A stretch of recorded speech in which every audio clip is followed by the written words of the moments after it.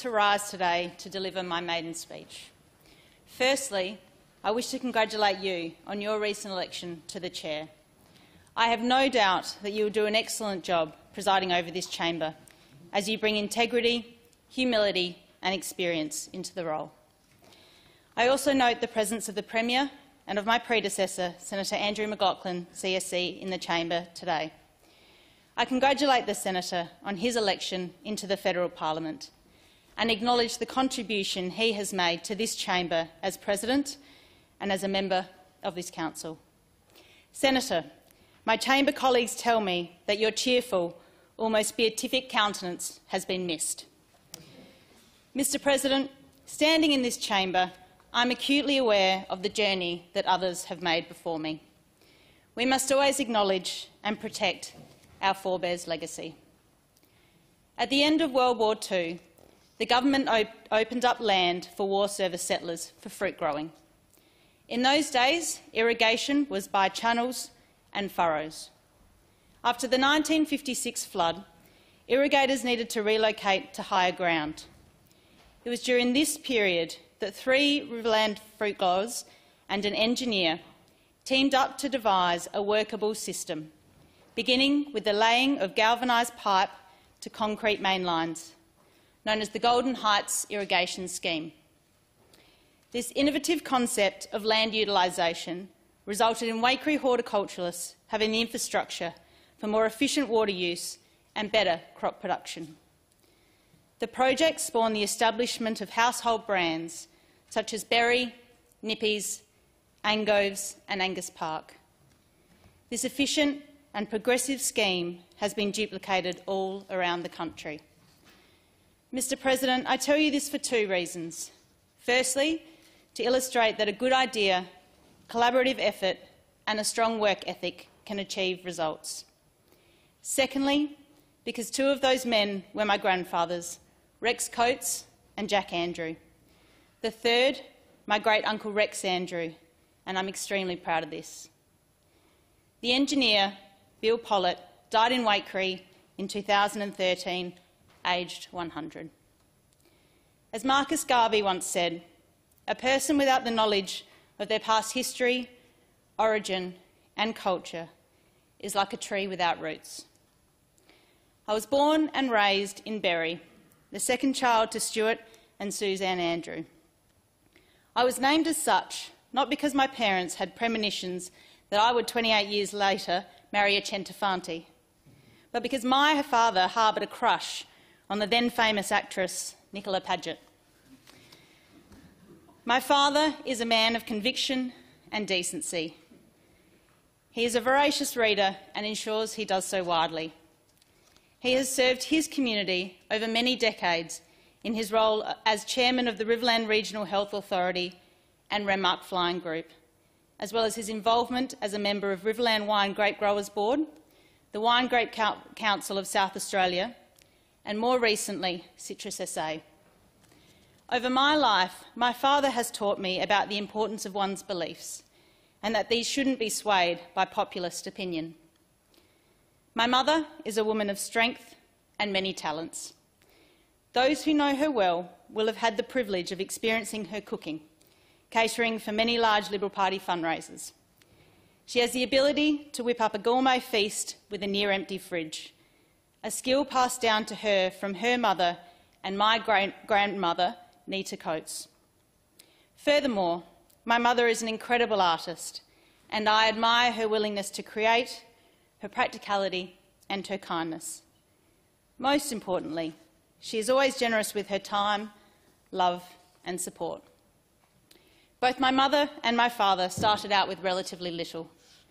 My father worked as a delivery driver to put himself through law school, and my mother worked in a convenience store whilst attending Teachers College. After their marriage in 1973, they moved up to the Riverland, purchasing an old fruit block, which has subsequently grown to 120 acres of citrus and wine grapes. My father built up his law firm over the next 40 years, now known as Andrew and Dale Riverland Legal Chambers, before his retirement in 2017. My mother steadily advanced her career while simultaneously raising my eldest sister Joanna and I, and was a primary school principal for 22 years before her retirement in 2019. Whilst both retired from their professions, they continue to manage the family orchards. Their story is one of perseverance and ambition. My parents worked hard and applied themselves to their chosen trades in the hope that they could make available to my sister and I the greatest possible opportunity to follow our ambitions.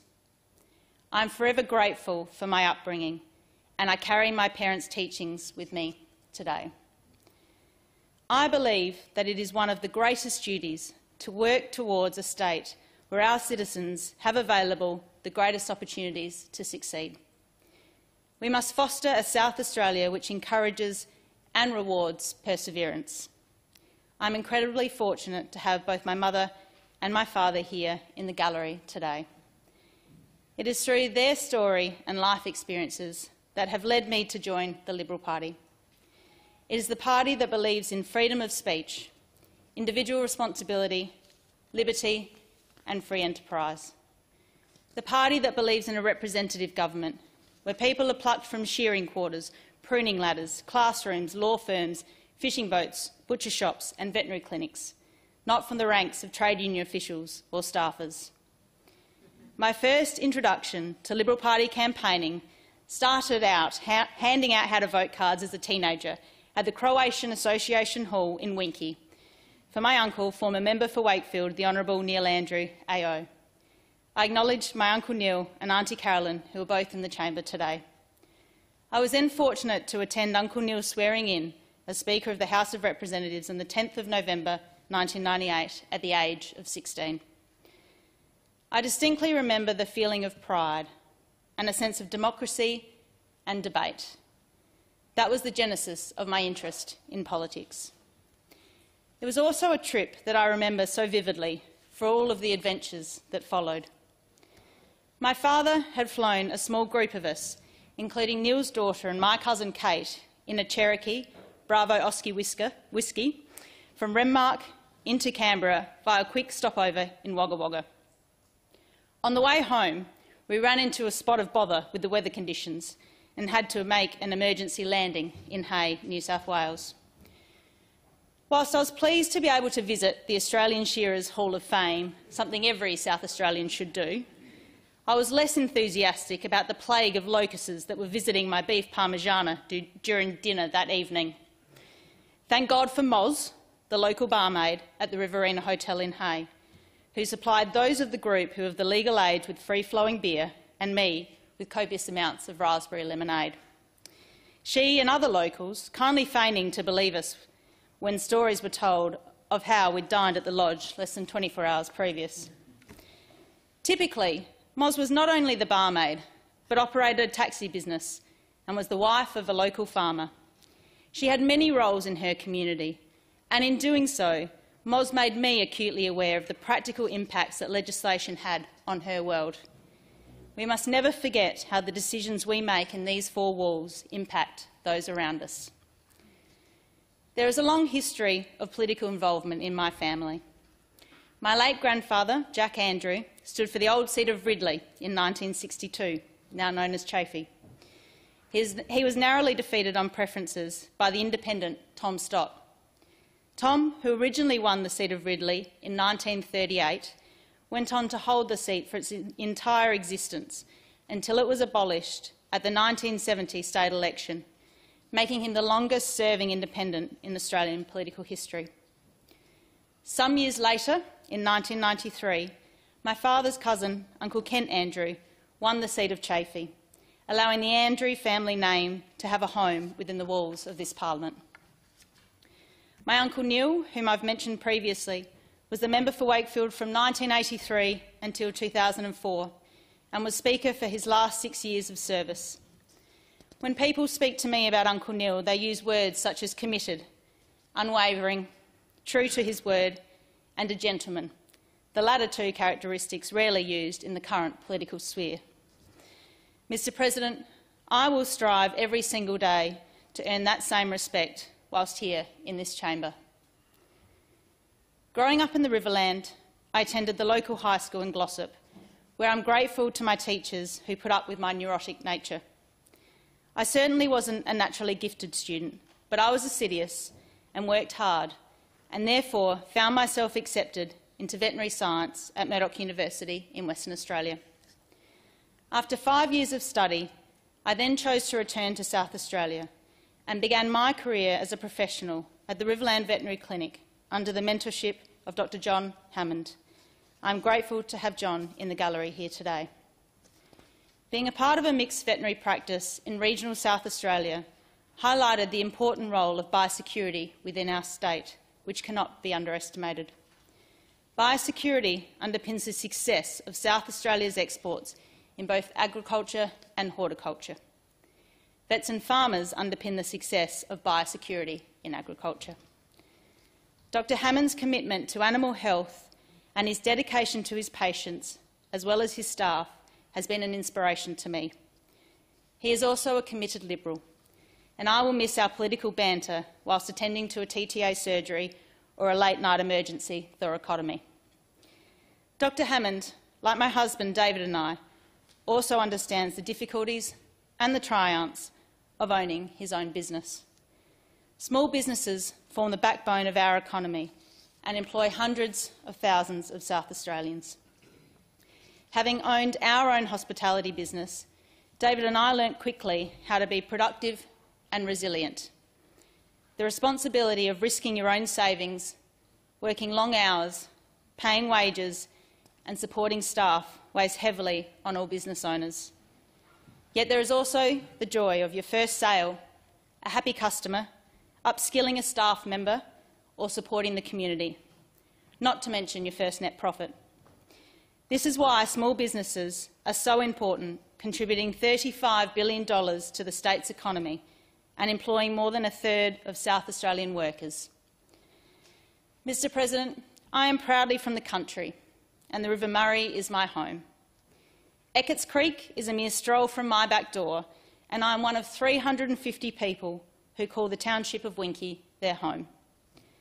As with many country towns around South Australia, our population is small, but our community spirit is abundant.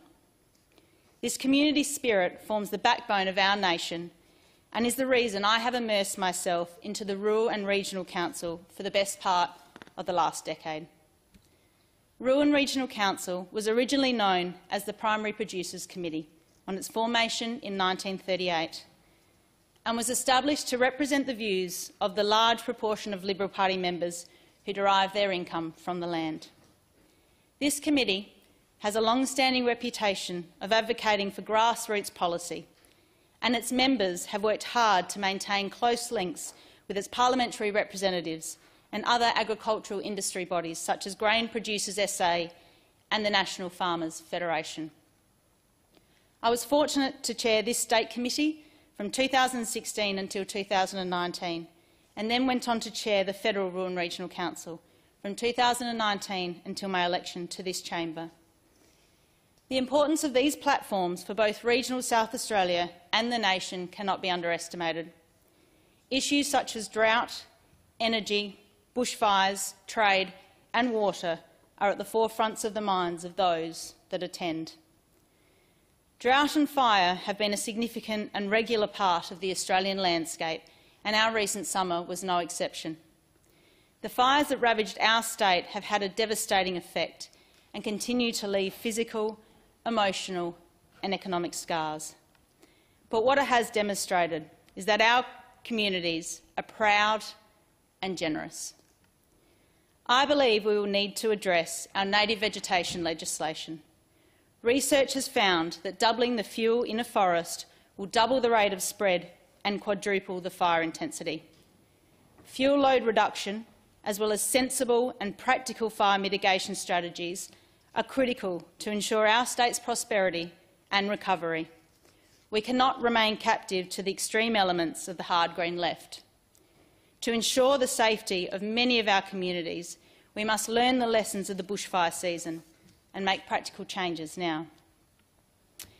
Mr. President, I cannot ignore the fact that I have arrived in this chamber at a time like no other. The virus has highlighted some fundamental problems that we, as a state and a nation, must address. It's a bit like the old saying, only when the tide goes out do you discover who's been swimming naked. We were once a very proud manufacturing state, and I think we can be again. We need to secure what we now realise are essential products for a nation-state. We cannot be ignorant of the reasons why we lost manufacturing in this great state to begin with. In doing so, we must foster opportunity and be advocates of sensible and pragmatic reform. We must continue to look to and support our small and medium businesses as they lead our economic recovery. We must also look to our regions during this time and recognise the important role that they will play as the economic drivers of this state. The notion that new industry need only be developed this side of Jepps Cross is a fallacy. Our regions have the space, the workforce and the commitment to take the lead. In doing so, we will be supporting people in their choice to live in our regional communities and ensure regional South Australia is prosperous. Innovation leads to growth. However, we must have the infrastructure to support this growth, otherwise any new industry will be short-lived. Critical infrastructure, such as reliable and affordable energy, as well as water security. We must also reduce both red and green tape, which is turgid, onerous and counterproductive.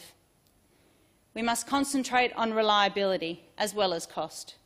One of the most significant things we can do to combat rising electricity prices is to reduce or better manage peak demand. We must do this by using all of the tools that are available to us, renewables, gas and coal, whilst remaining open to new tools such as nuclear. After all, the South Australian Fuel Cycle Royal Commission determined that nuclear power as a future energy source should not be dismissed. Our state's water security is vital for our industry and is a finite resource. Because of this, the Murray-Darling Basin Plan is critical in striking the balance between delivering water to the communities and industries that rely on the river and ensuring the future health of the basin environment. South Australian irrigators are the most efficient water users in this country, and we must continue as a state to advocate on their behalf to ensure river communities like my own continue to prosper. Creating an attractive environment for the industry in our state extends beyond securing reliable and affordable resources. We must also carefully navigate the complex interrelations between employers and employees, trade unions, employer organisations and the state, enabling the correct and sensible balance to ensure sustainability into the future. Without these necessary reforms, our ambition to rebuild our manufacturing capabilities will remain just that, an ambition. The people of South Australia deserve that this becomes a reality. At the very least, Mr President, the recent circumstances we have found ourselves in have given us the reason and the drive to have the conversation and debate about the future direction of our state. I hold a degree in veterinary science. Serious science should be respected, but not revered. We must ensure that we teach our students that scientific theories consist of hypotheses and that nature is complex. I believe that the words of André Gide ring true when he said, "Believe those who are seeking the truth, doubt those who find it." Mr President, the plus of being a trainer and water runner at the Berry Football Club is that I am constantly reminding the lads that they're only as good as their volunteers and members. With that, I would like to thank the members of the Liberal Party of South Australia, state councillors and the people of South Australia for the honour of representing them in this chamber. I thank my family for their love, support and guidance. To my husband David, who is in the gallery today, our partnership spans over 2 decades, and I couldn't imagine being on this journey through life with anyone but you. Thank you for your patience, strength, love and honesty. To my children, Anna, Lucia and Angus, Your unconditional love is what drives my decision-making every single day, and I'm here because I want you to have every opportunity to excel doing what makes you happy. To my mum and dad, thank you for giving me the experiences and opportunities growing up. To my dear sister Jo, who is here in the gallery today, and my niece and nephew Alice and Jack. Jo, thank you for being my best friend, confidant and legal advisor. You are incredibly generous. You also provide me with consistent, sound wardrobe advice, which I'm always in need of and greatly appreciate. I would also like to acknowledge and thank the Centofanti family, especially my parents-in-law, Mario and Lucy, who are here in the gallery today, as well as Laurie and Lana, Andrew and Alex, Stephen and Laura and their families for all of their love and support. I thank my state parliamentary colleagues who have assisted me on my journey. In particular, Minister the Honourable Stefan Knoll, Minister the Honourable Tim Whetstone, Member for Waite Sam DeLuc, Member for Davenport Steve Murray, Member for Hammond Adrian Pederick, the Honourable John Dawkins and yourself, Mr President. I thank my federal parliamentary colleagues who have also given me guidance, in particular my local federal member and good friend, Member for Barker, Tony Passon. Tony, thank you for your unwavering support and guidance over the years. Thank you also to Minister the Honourable Anne Ruston, Member for Boothby, Nicole Flint, Senator Alex Antic and my predecessor, Senator Andrew McLaughlin. I'd like to acknowledge the support I have received from my Rural and Regional Executive over the years. Their guidance and friendship has been invaluable to me.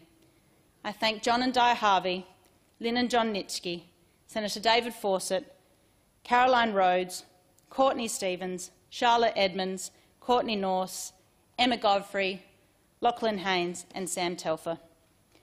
My heartfelt thanks to Dr John Hammond and the Riverland Veterinary Clinic for his guidance, support and mentoring over the last 15 years in general veterinary practice. There are many close friends who have supported me in my journey here.